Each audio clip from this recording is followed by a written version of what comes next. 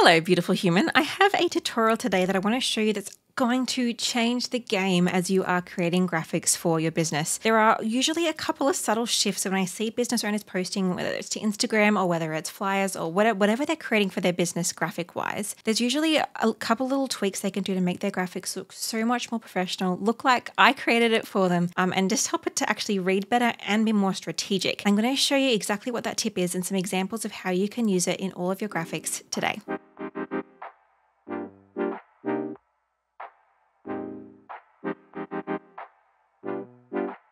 So hi, if we haven't met before, my name is Jacqui and I am a graphic designer who is so passionate about helping business owners create their own incredible brand and graphics using programs just like Canva. I teach this every day in my program, my course, DIY Design My Biz, open for enrollment at any point if you are interested in support there. Also got lots of free resources around that, and I'm coming back here every second Friday teaching you new tutorials. So today I want to teach you not a pretty word, not a fun thing people always think about, but a design principle that is going to make all the difference as you're designing. And that design principle is called hierarchy.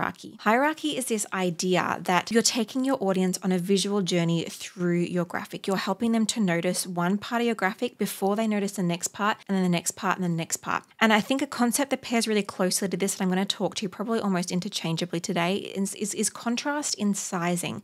Contrast in sizing is a huge way that people can make their graphics look really dynamic and interesting and fun and cool without actually having to do too much work other than changing the sizing of their text compared to other pieces of text on their graphic. I'm going to show you a ton of examples on this to help you kind of understand this point.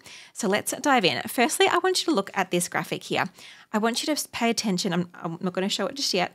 I'm going to show you a graphic and I want you to pay attention to where your eyes go. Pay attention to what your eyes are doing, what piece of text it looks at first, and then where it goes after that. All right, you ready? If you're like 98% of the people I've shown this graphic to, you will have read this graphic the way it tells you to. You will have read this first, and then you will have read this, and then finally this. And that is a power we have as the person designing our business graphics to create and tell a story and take someone on a journey through our graphics.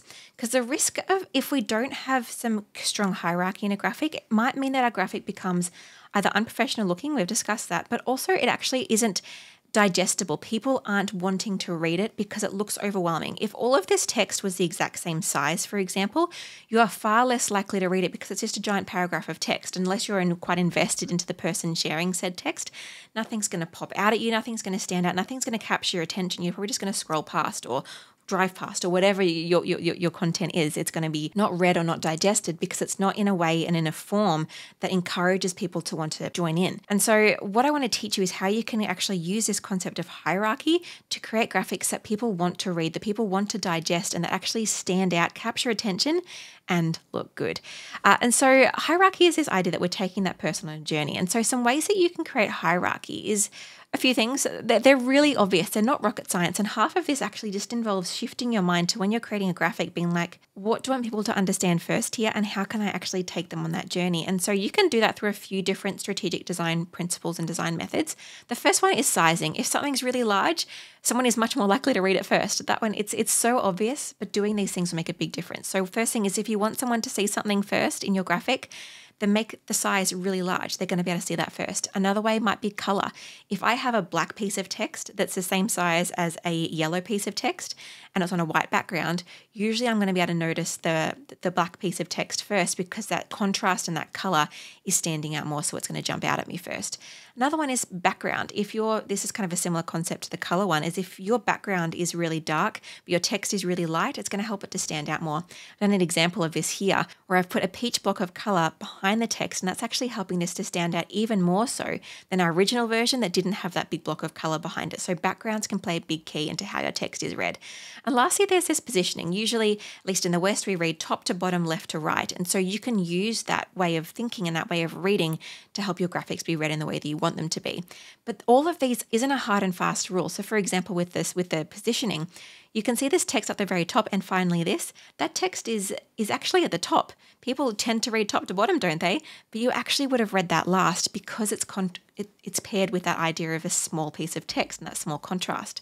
And so using sizing and all of these different principles together is what's going to help your design to not only strategically communicate, but also look good. So I'm going to show you some designs now of some graphics that kind of look really great. And I want to tell you why they look great. And then I'm going to ruin them so you can see what the difference is. So the first one here has quite a few different pieces of text. It's telling me about happy hour real estate. It's telling me their business name. It's telling me the time that I can do that. And it's telling me the people that are going to be there. But if this graphic was done differently, where there wasn't this strong sizing hierarchy and this sizing contrast, I wouldn't know where to look and it probably wouldn't capture my attention. So I'm going to duplicate this design and show you now how you can do a really bad job of it. I'm just going to make this a little bit smaller up here because I'm going to need some more room to butcher my text around.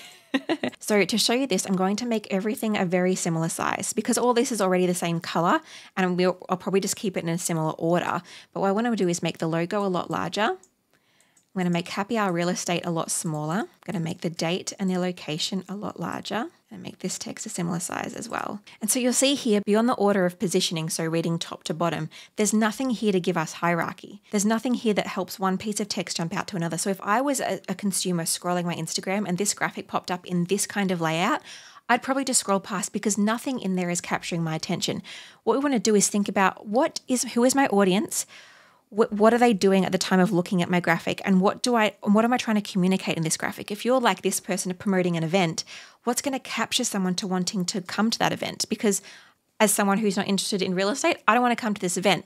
But the people who are interested in real estate, if they saw this graphic, that would capture their attention. And so thinking about what's going to capture my audience's attention, what few keywords can I really bring out? What few keywords can I bring out and elevate the hierarchy of so that it draws and it captures the attention of my audience and snatches them in, and then I can take them on a visual journey. So say, for example, this one here, the happy hour, real estate happy hour, it captures my attention first. My brain then brings me down to the date, and then it could be hit and miss whether I go to the host or to the logo name. Either of those doesn't matter because it doesn't matter what I go to next. The main thing is that I've got real estate happy hour and I'm like, cool, I think I want to go to that. Cool, I'm free July 18th, I'm free at this time and I live near this bar. This is perfect, I'll go along. And so it's taking me on that journey. Whereas if this text here was the largest of the date, I don't care about July 18. It's not even my birthday. My birthday is July the 2nd. And so what we need to do is work out what's going to capture our audience's attention and make that the largest. And so with this graphic here, it's not telling me anything new and it's not making me want to read it. And so this is a problem I see with most DIY designers is they're not being bold enough with their hierarchy sizing and their hierarchy strategy to help things to stand out more than another. And so you'll see with this one, you don't know where you're looking. You're probably just going to scroll past it because it doesn't tell a story. So another graphic I want to show you is this one here. All of these are just templates that I found on Canva. So Canva's templates are actually doing quite a good job with this hierarchy. But what I see business owners doing is even when they're using a template, they're taking it and they're making it less bold and less strong and less size hierarchy and size contrasting difference that it stops working anymore. So this graphic here, you see personal branding. You might then read the power of personal branding. Your brain goes back and goes, cool, the power of personal branding. Amazing. Then you might start to look at some of these things. You might think, oh, what are these? Oh, it's here are some key benefits to addressing personal branding. And then right at the end, if this has been really interesting for you, you'll then see this text at the bottom. Whereas if this text at the bottom was the largest, then it wouldn't capture my attention. But if I'm interested in personal branding, that's then going to capture my attention first. So let's butcher this graphic for a moment. It involved making this a lot smaller. And it also, you can still see that this personal branding, because I've now made it smaller, what's usually standing out the most is the power of, which is okay.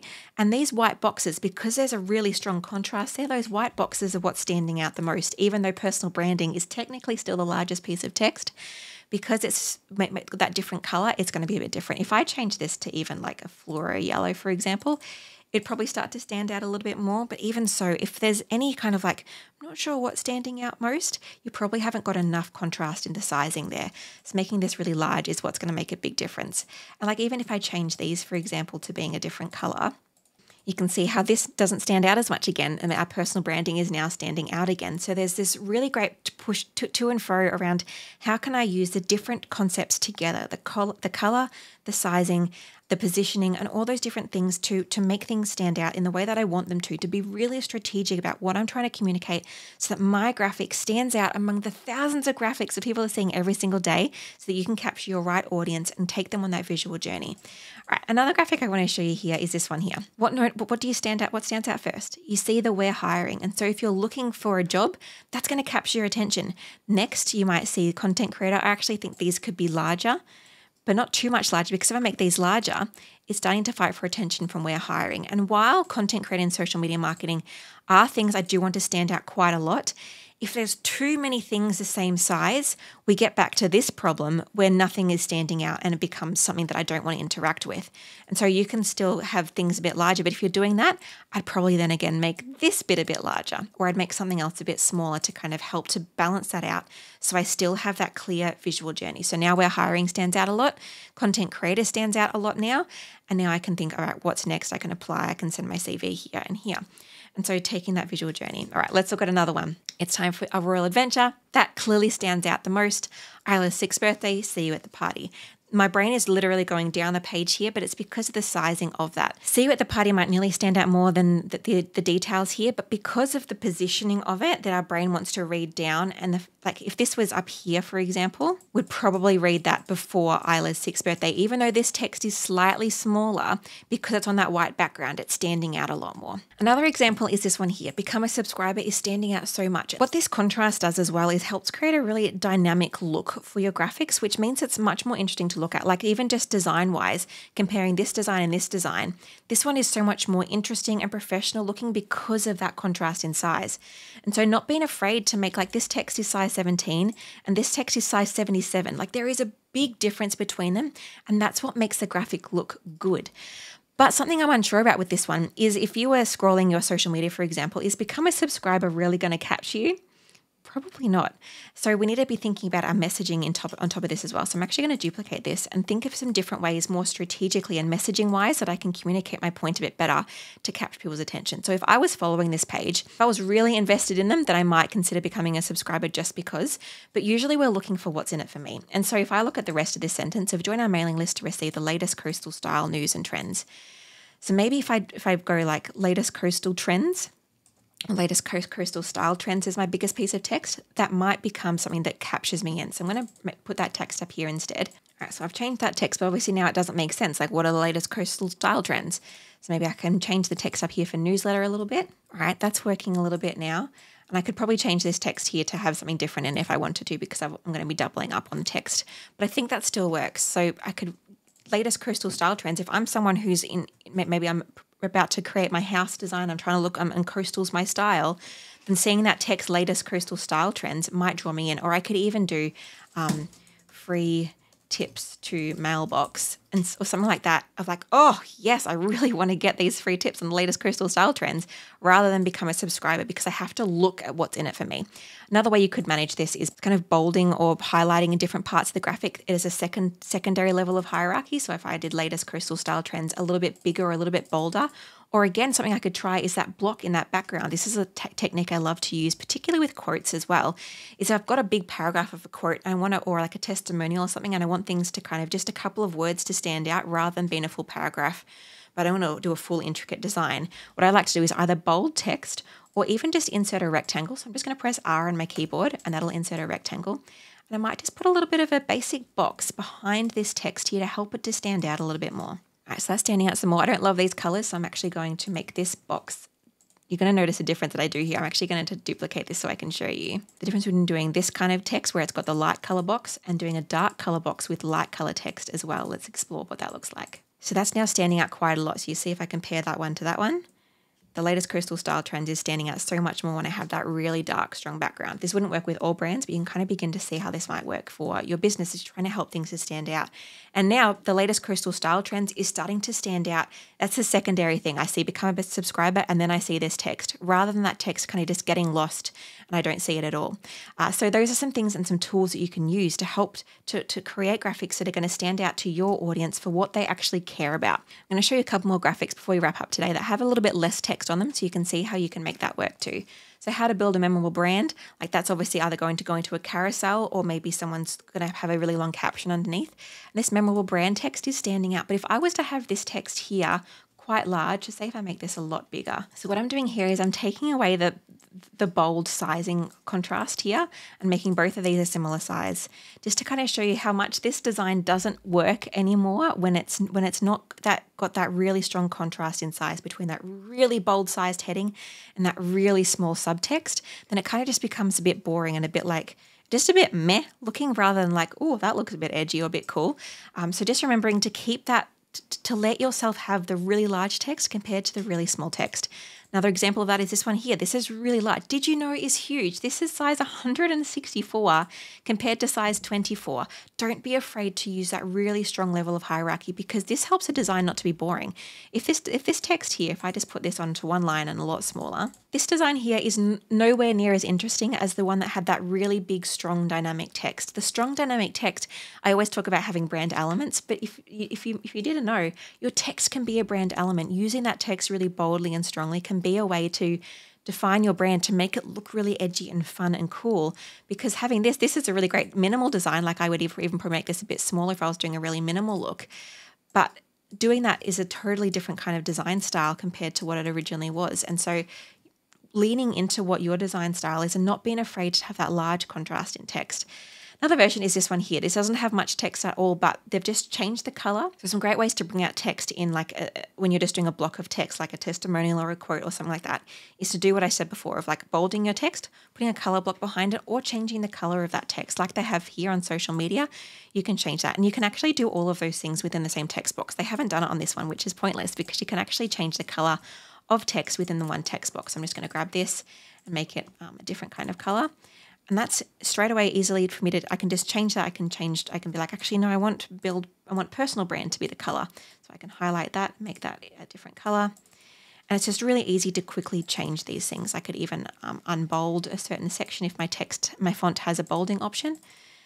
And again, I'm just changing all of this within the one text box. It's quite a quick change for me to do. All of this text is the same size, but using things like bolding or color, or even if I could add in like a color block in the background, will just change the way that this graphic looks and help me to highlight different things at different times if I need that for my graphics. So I hope that's been useful for you. I want you, next time you're creating a graphic, to really look deeply into, am I using hierarchy? Have I really thought about the right messaging that I'm using?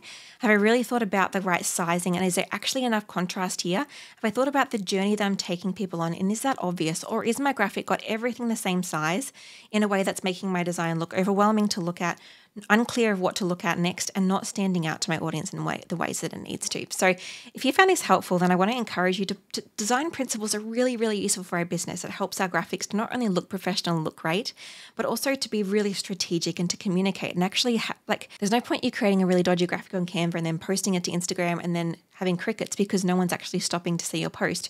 You've then wasted that time. If you want to make sure you're using your time well and actually creating robust graphics that work strategically, I would love to have you in my Seriously in Business Design Challenge. It is a 3-part little video series that's going to help you look at your brand and create a really robust brand, and also teach you a couple of different Canva hacks and design principles that are going to help your designs to stand out and look really amazing. So that's just a totally free series. You can access that at the link below. And I hope that you'll join me because it is you can watch it right now. You can binge the whole thing and you can begin to see the power of design be at play in your own business. So thank you for joining me. I'll see you in a couple of weeks for another tutorial. Bye.